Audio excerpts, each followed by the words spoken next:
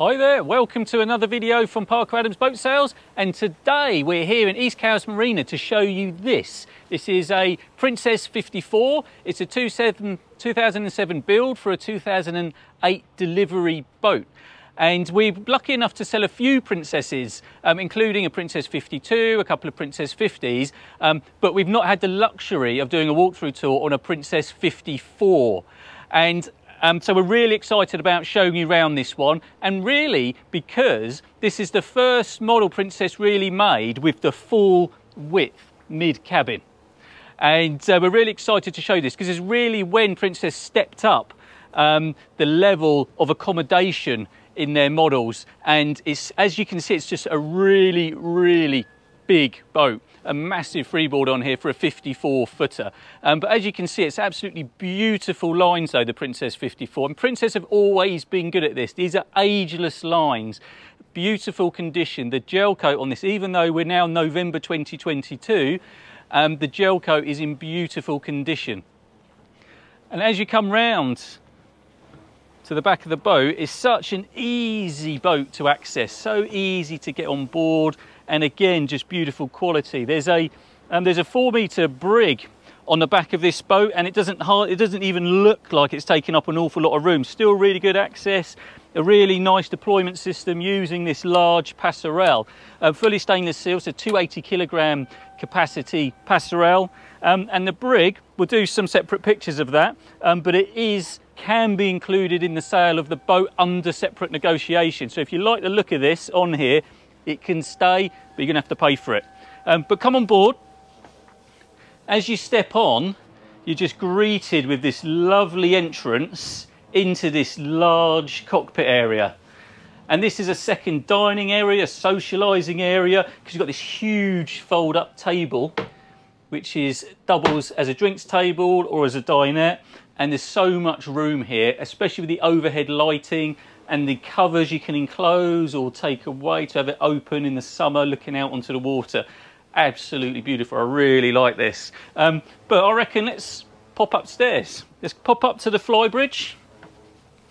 We'll keep the external going up these teak steps and then up to this fully decked floor up on the Flybridge. What I really like about Princess is they're really good at helm seats. I don't know what, but most people, you get a bench seat. I really like these properly shaped Princess seats. Just gives a real luxury feel. Very nicely laid out dash. This has bow and stern thruster, as well as it's still got original nav, but it's in good condition, still working. It's an E120 12-inch plotter, and we also have the instrumentation autopilot as well. This also has radar, so it's got open array Raymarine radar, and you can see the two massive track vision domes. We've got some additional lighting on the top. It's got the LED spotlights, but then as you come down into this nice social, I'll sit down just so you can appreciate the size, a very large social space up here as well, so you can get loads of people up here, and this massive table as well for your drinks.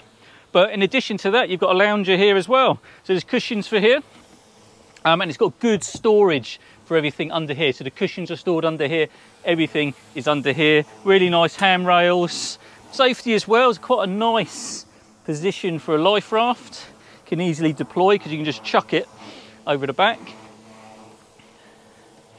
And then to the wet area, which is a outside sink, obviously just cold water here, and then you've got a grill as well. So electric grill, but it can be operated both alongside but also out in the water thanks to the large capacity generator which is fitted as well, and there's storage under these two cupboards as well.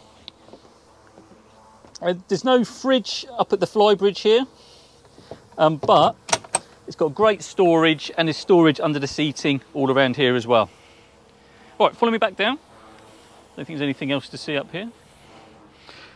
We've got the hatch. It's a perspex hatch, so it's a see-through one. So when it's shut, you still get the light flooding down through it.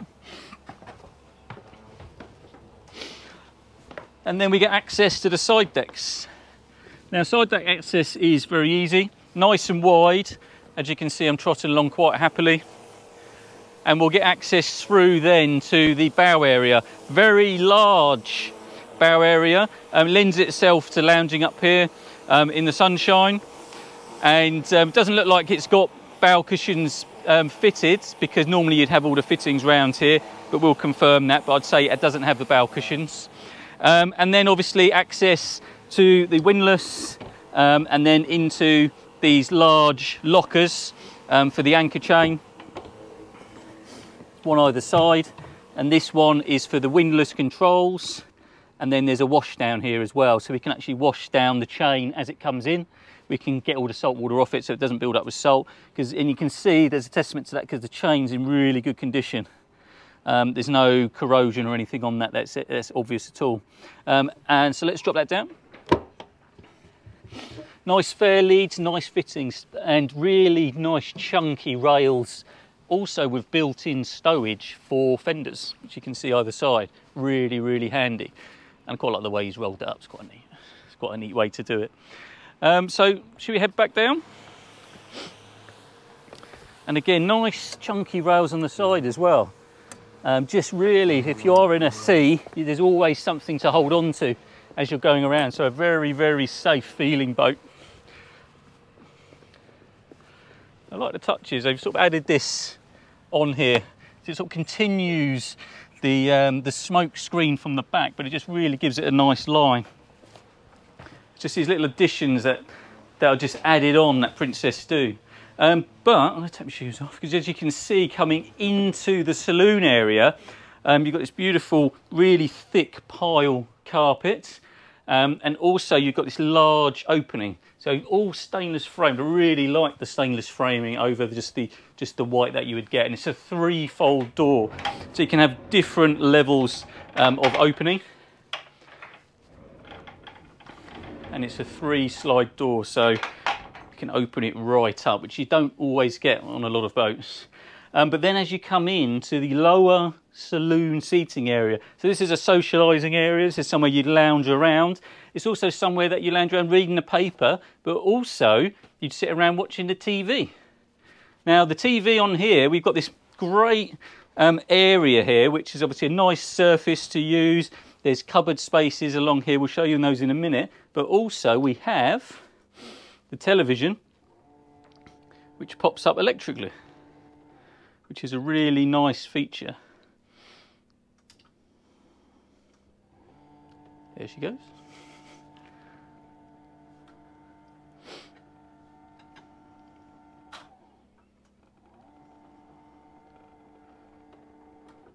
That's it, all the way up. Nice Samsung television. And then we have cupboard space. I've not been in here yet, so this is a bit of a surprise for me. Oh, here we go. So there's a sink. So a saloon area sink. That's a fridge. That's a fridge freezer. It's a nice saloon area fridge freezer. This would also double as your drinks for up on the Flybridge. And then we've got a, what is this? Oh, they seem to have a coffee maker in there, Cripps coffee maker. And then we've got, obviously, we've got a head unit for the stereo system. And we've also got the box for the sky dish, I'm assuming, which is under one of the domes up on the Flybridge. And also a nice other area for putting bottles and glasses. So again, lends itself to that. This is just a drawer for storage. Just got some paperwork in there. And then I think that's just a blank. I don't think that does anything. But also you've got this nice cupboard which is lit for glasses. It's a really nice feature. Princess always did. It's always like this feature because it has a mirror at the back, it has the light, really makes the glasses sparkle, and the clear glass just gives it, you know, a bit more of a upmarket feel. As we go through though, it's not the only seating there. You've already noticed that you've got obviously the dinette. And this is somewhere that you can either sit around while somebody may be helming down below, so you can socialise. Another socialising area, and of course it's a breakfast area, isn't it? You can have your cup of coffee, your cereal, out looking as well, so you can actually see through all the windows all the way around, so you're in this elevated position, which is a really, really nice position to overlook the water, because again, even though we're inside, we're still quite high up. You know, we're quite high. We're sort of higher than most other boats in the marina when you're sat in the saloon area. We're as high as the radar arches on the boat in front. But then you come over again to these lovely finished seats. Again, you've got this nice shaped Princess seats to a really nice lower helm position. Now, I always like driving boats at the lower helm. You keep yourself out of the weather, and you can sit here, have a cup of tea, quite happily go along. But it's all about the visibility. And as I look round here, there's excellent visibility all the way around, including always, to me, if I can see the back of the bathing platform, which I can through the door, I can park the boat because I know where the back of the boat is. And so I can park and manoeuvre the boat from here as well. And again, very well laid out. We've got obviously bow and stern thruster controls again, as well as just this nice array of switches and dials, and obviously all your instrumentation again. Really nicely laid out. And of course, with these engines, I've got Volvo Penta D12s. We'll show you the engine space in a bit, but it has the electronic controls, as all boats of this sort of era do now, and it really makes manoeuvring a breeze. Again, really nice laid out area. Right, let's pop down. So now we're heading down now, and as you follow down, there's a nice handrail. All your switches and everything are just to hand here, from turning your battery switches on and off to your 240 system, and then all your main switches for powering up all the systems are all from here, as well as even operating the generator from here as well. This also obviously has a holding tank as well, but as you come down into the main galley area, again very large as well, so a nice area. We have got a microwave combi oven down there, and we've got electric hob as well as sink, and then there's a place to put hot pans on as well to protect the surface. But it's not the only features down here. We've got a great additional fridge, but this is now, which a boat of this size really needs, is a full-size fridge freezer. Look at that. So only if you've got the additional fridge up in the saloon for drinks, this is a full-size fridge freezer for everything else. But that's not it. We've also got the luxury of a washing machine, and now we can spend, you know, not only a few days away, we can spend as much as we like away, because we can wash our clothes as well. So we've got all the features of home here now, and of course down in this area it now lends itself to the cabins. Now this is a 3-cabin boat. We've got access to a front cabin, mid cabin, and then full width stateroom down below. So let's show you the smallest room first. This is a twin, so 2 singles, very comfortable, nice size, and like I always say, I'm 6 foot. We're always pleased to say it. Nice size. This one's actually slightly wider than that one. They seem to do that. My own boat seems to do that as well. I've got a Flybridge as well, but nice cupboard space. And as you can see, the boat is pretty much empty. The current owners have owned this boat for the best part of 8 years, but they have literally just cleared the boat off, ready for sale. So it's ready to go. There's no personal effects on here at all, but it just really gives a nice, almost boat show-like feel to it. It's like walking around a boat at the boat show. It just feels really, really nice. We've got a day heads. So the day heads lends itself to a full-size shower. So a full-size shower cubicle and a proper hard door, no curtains here. And even when that's shut, it doesn't get in the way. So quite often these sort of shower cubicles can take over the room, but sort of not in this case. Really nice laid out sink area with nice vanity mirror, storage underneath, and we've got the electric flush freshwater toilets again into a holding tank. So there's no toilet smells here. It's very, very fresh smelling room. Really nice blind going out to a window, and again quite well lit. So this boat has diesel heating as well as reverse cycle air conditioning. So it has the best of both worlds. So this really is also like a med-spec boat. We have a Bimini, I forgot to say, up on the Flybridge, there's a Bimini frame, there's a Bimini for the Flybridge. We've got the Passerelle, We've also got the reverse cycle air conditioning, so we've got the best of everything, as well as the separate diesel heater for a UK boat as well. So there really is everything here. Now this goes through into the main, or the forward cabin. So this forward cabin has its own island bed. It has its air conditioning controls as well, just beside the bed. A television, but really nice upmarket feel. I think even the styling of the lamps, the headrest, the cabinetry in here really gives it a really upmarket feel. There's a nice large wardrobe just here. So a full-size hanging wardrobe with a light in it as well. Always like a light in a wardrobe. It's always a nice feature. And we've got a bit of storage underneath the bed. But also it's got, in case you wanted to have a, you know, if this wasn't good enough, in case you wanted to have a little perch, there's actually 2 stools that are neatly fitted just underneath the bed.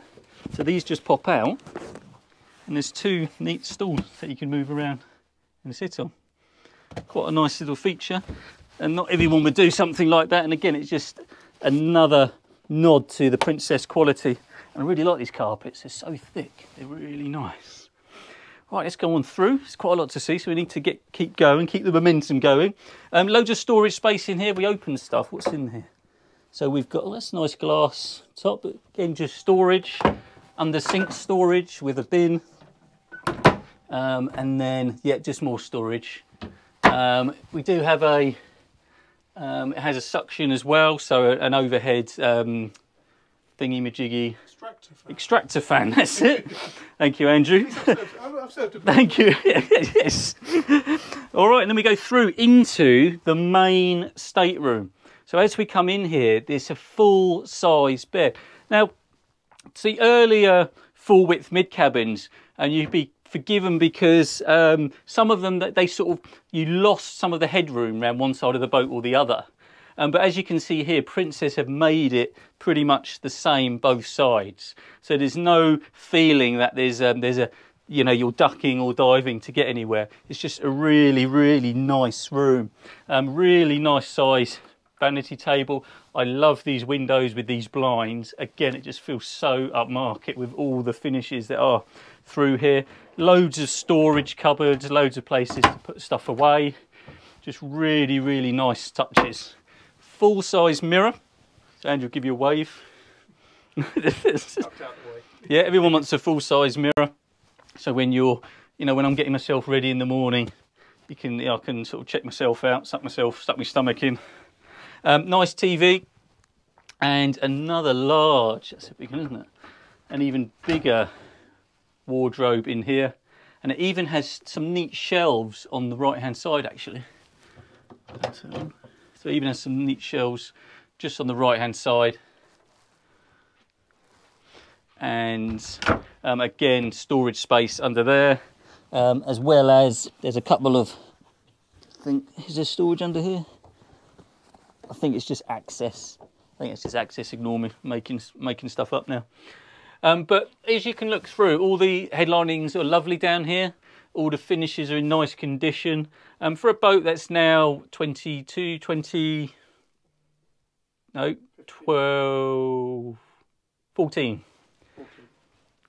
For a boat that's now 14 years old, it still has exceptional quality throughout. But it's not the only feature in here. It's got its own diesel. It's got its own diesel heating and air conditioning controls in here as well. Air conditioning will come out the blower here, but also it's got its own heads. So we've got an additional heads.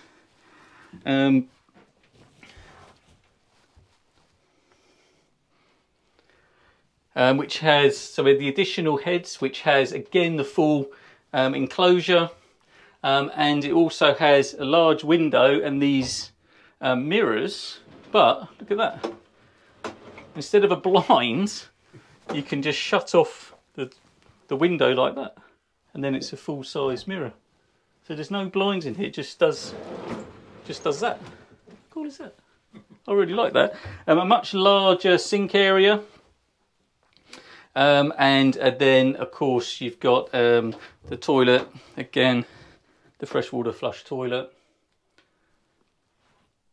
I really like that. That's really clever. And we've got all these lovely finished doors as well. And then back out. We're still not finished though. We're still not finished because we've got extra storage. So there's not enough storage in all these cupboards. You need stuff, you know, you've got all your other things that you need to put, all your sort of maybe your bits and pieces, your tools. You need to put away maybe some toys that you don't want cluttering up the place. So if we, now there's another access to this as well. So on a lot of the big boats of this kind of size, quite often you get the option of a crew cabin. Now the crew cabin's okay, but it'll have a toilet in it, and have a sink in it. Never gets used. The toilet, you know, everything stops being. It's just used as storage. So when the options were put on this, they didn't go for the crew cabin. You can also access this space through the floor where the table's fitted, but then because you haven't got a crew cabin, you've now got a massive, massive lazarette.